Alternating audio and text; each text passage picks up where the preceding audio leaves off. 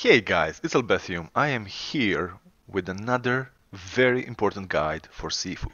Now, I made a guide for you guys that you appreciated a lot, and it was based mostly on combat and avoiding and dodging and how all of that works.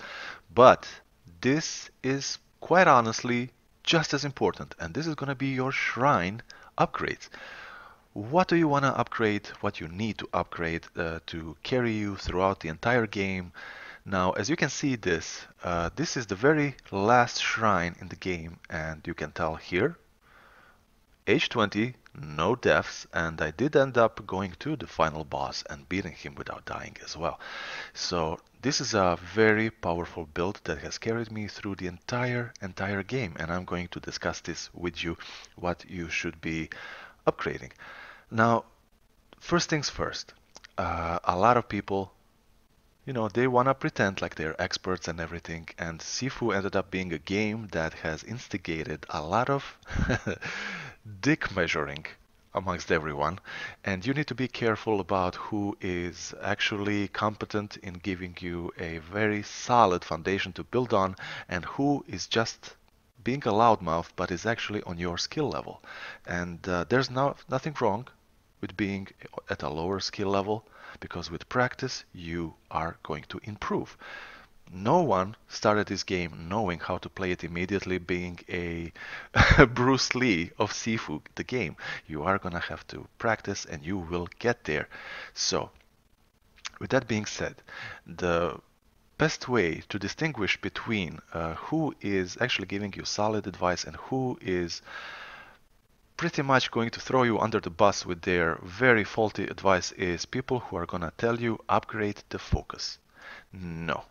Maybe some people can make it work, but in general you shouldn't be relying on the focus, because you are gonna have this crutch that you are gonna be leaning against through the entire game, and then you reach the final boss and you can't use focus attacks on him. Yeah, you heard me right. You cannot use focus attacks against the final boss. So you have pretty much done a very big disservice to yourself and compromised your entire playthrough, entire effort that you put in, because you have got used to one way of playing through the entire game, and now you're at the very final boss and you now need to reinvent your entire approach to the game. That is awful. Now we're going to discuss this.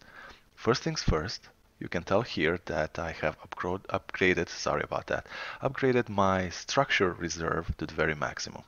I have also upgraded the structure gain on avoids to the maximum, structure on impact to the enemies when you perform blocks. This is absolutely crucial to have. And here, the weapon proficiency, how much damage you're going to be dealing to the enemy's HP, but most importantly to the enemy structure. Structure is the most important thing in the entire game. Do not focus on just how much HP an enemy has, because if you fill up their structure meter, that's that. Lights out for the boss or enemy, whoever else. Structure is the most important. So I strongly recommend that you focus your playthrough. Obviously, you're going to be doing a lot of avoiding, but try to block as well, because this way you are going to reach the final boss very much prepared to handle him. Not just handle him, but humiliate him almost. And I'm going to tell you when I upgraded what. Okay, so when I was going into the first boss, I think I had like 2 points here in the structure, on impact, and I think I had weapon proficiency. But this, you shouldn't really follow my example. This is something that you should be uh, adjusting to your own playstyle, how you want to approach each boss, how much you can get out of each stage. I did get the final point here, and I think it was right before the fourth boss. There's like a little shrine. You have to make sure that you have this maxed out. This is all I'm going to tell you. Make sure you have this maxed out before you enter the final level, the sanctuary, because I don't think it's possible to reach the requirement. Maybe it is. I'm kind of pretty certain that it isn't, but I could be wrong. So guys, this is the way you should be doing. Like here, a point in weapon durability is very nice to couple with this, and it's gonna work in unison very, very nice. In this is, like I said, the last shrine in the game, and I pretty much ended up putting another point here, and I attacked the final boss using one of the weapons like a stick in front, but because I talked about structure so much and the weapon proficiency and how you deal damage to the structure, and this is very crucial. Bladed weapons are going to be using more of a HP focused damage than structure.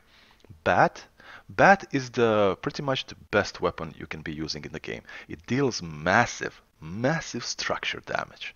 And like I said, once you fill out the boss's structure meter, that is it. Lights out for the boss. So guys, I hope this has been very, very helpful to you.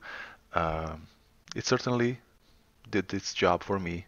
Very amazing foundation to build your playthrough on. And this little bit here, because you focus all of your playthrough around structure, you will be getting focus gain regardless, and 1 bar of focus is absolutely enough. But gaining structure on successful avoids, this is also going to be crucial. So everything is structure based, and it's just going to work amazing. And not just that, it's going to make you a better player. You won't be using a noobish method, a crutch to get to the final boss, and then you're going to be left defenseless. You won't be able to deal with him because your very main means of what carried you through the game are suddenly no longer going to work. That's that, guys. You can take my word for it. Beaten the game without deaths, got the platinum. I think I'm a pretty credible source for you guys because I genuinely want to help everyone.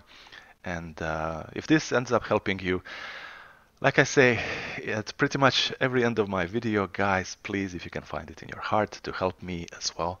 I am so close to that magical 1,000 subscribers that I thought I would never reach. And if you can find it in your heart to help me out, I would appreciate it very much.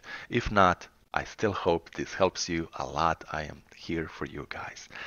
That's Albathium. See you in the next one, guys.